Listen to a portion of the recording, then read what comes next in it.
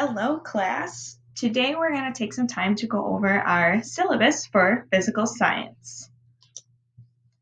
So first off, welcome to physical science. And I just want to take some time to go over your to-do list for today. So step 1 is to watch this video.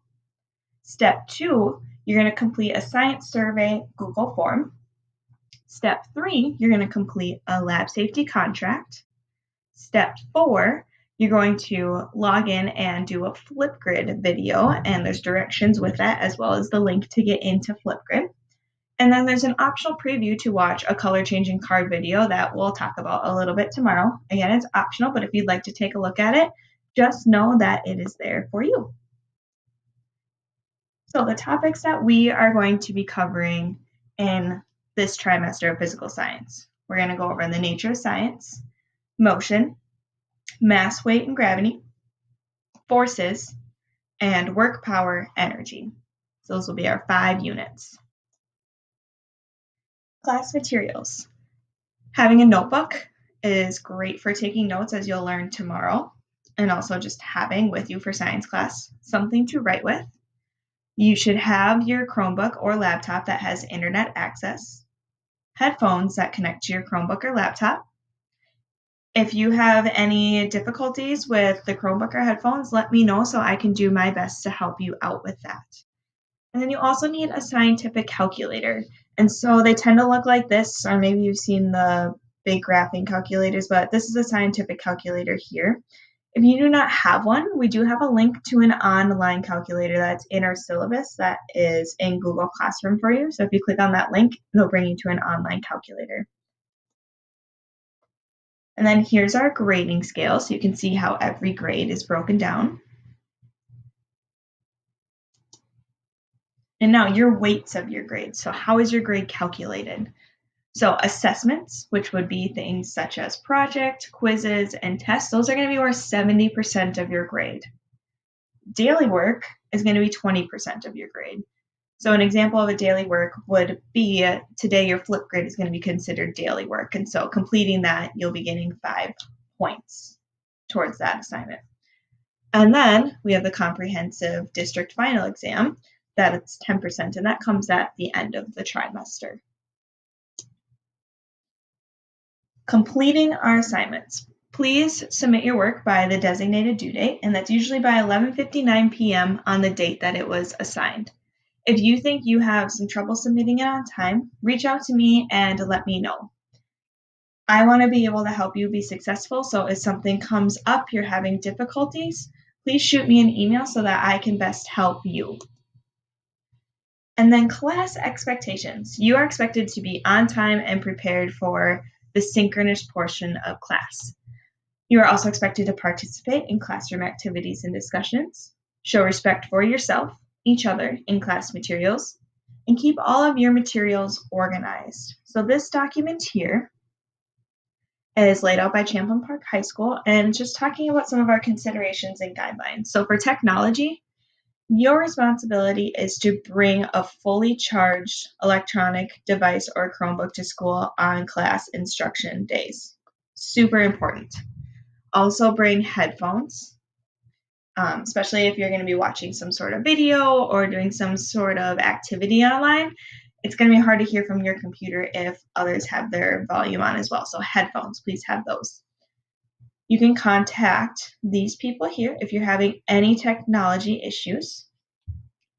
And this document is also linked into our syllabus, so you don't have to write down these numbers or memorize them. They'll be in there for you.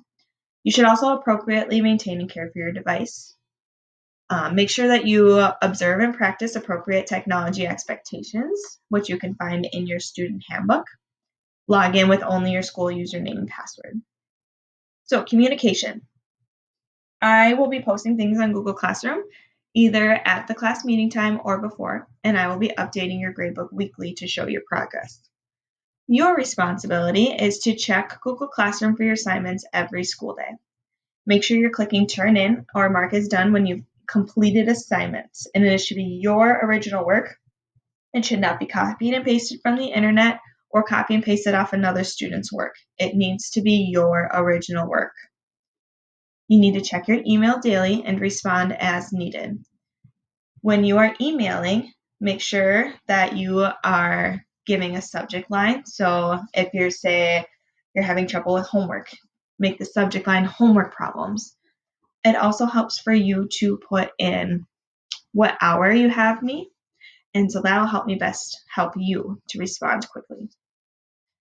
I also want you to observe and practice appropriate classroom behavior towards one another and staff, which is also found in your student handbook, and reach out to me with questions. I am always available during the school day, typically at 7:10 to 2:50. If you reach out after these hours, you will likely hear back from me the next day. Be patient. I promise I will get back to you as soon as I can. So with synchronous learning, generally our synchronous learning will have up to 20 minutes on Google Meets, and so that can be providing a lesson, an activity, relationship building. Some days it could be a little more, some days it could be less. It just depends on our activity or content. I will be on the Google Meet all hour, so that way if I send you off to go do your work and 10 minutes later you have a question, pop back into the Google Meet and say, "Hi, Miss Bodie, I have a question," and I'll be there to help you. Your responsibility is to log in at the beginning of each class. That is your attendance. So if you're not in that Google Meet for that synchronous portion, you're going to be marked absent. During that time, we need you to actively participate in the lesson and activities. And please mute yourself when you log into Google Meets. And again, if you're not there, you'll be marked absent. So with using technology in Google Meets, there is some etiquette.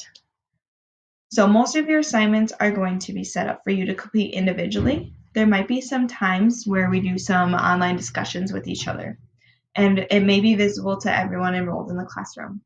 So with that, harassment and or discrimination of any sort will not be tolerated.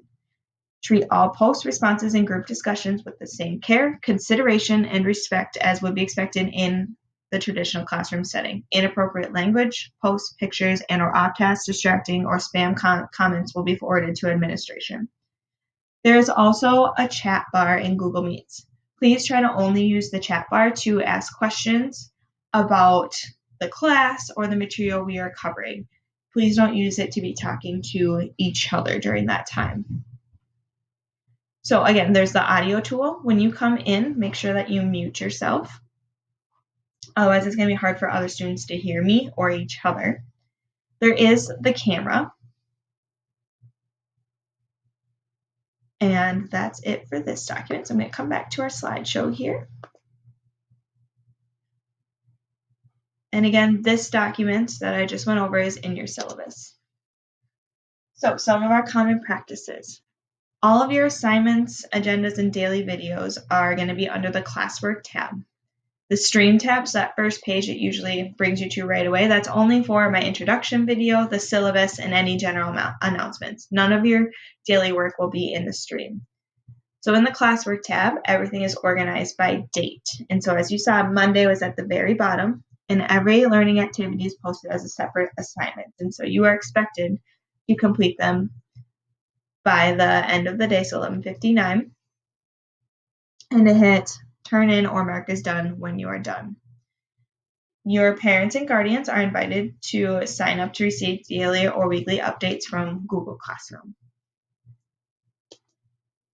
Academic honesty. Academic dishonesty is any activity that involves a student attempting to receive a grade by any other means than honest effort.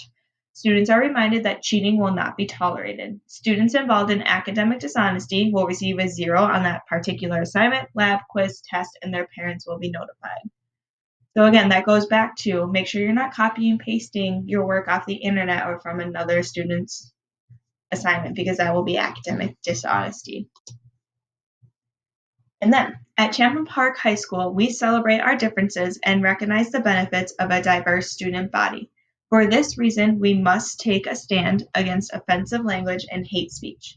Racially offensive and or homophobic language, as well as any other derogatory slur towards a specific group, has no place in our school or this classroom.